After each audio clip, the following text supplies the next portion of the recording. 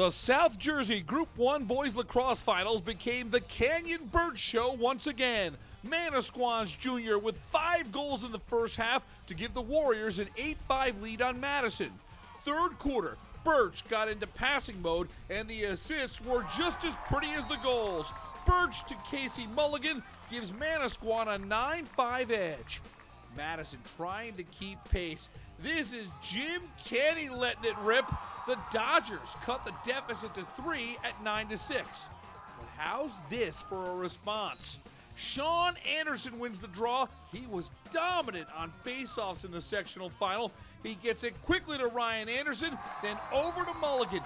9 seconds after Madison scores, Manasquan goes back up 4. It's 10-6. Birch is so dangerous when he's up top. Another stellar pass. Mulligan with his 3rd straight goal of the third to make it an 11-6 game.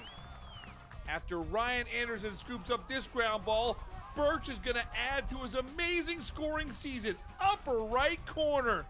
Canyon Birch with his 6th goal of the game. That's 122 for the season. Not for his career, just this year. He's 7 away from the state record. Manasquan leads 13-6 at the end of 3. In the 4th quarter, Madison opens with a pair of goals. Ian Juarez was the Dodgers' leading goal scorer this year. Madison got within 13-8, but Manasquan closes out the game in style. Birch to Casey Mulligan, we slow down the no-look shot. How about Casey Mulligan with 4 goals in the South Jersey Group 1 Finals? And there's one more no-look play. This time it's Canyon Birch throwing a blind dart to Matt Franzoni, who rips the finish to close out the scoring. Canyon Birch, 6 goals, 5 assists, and 11-point effort. He has 52 assists to go with 122 goals.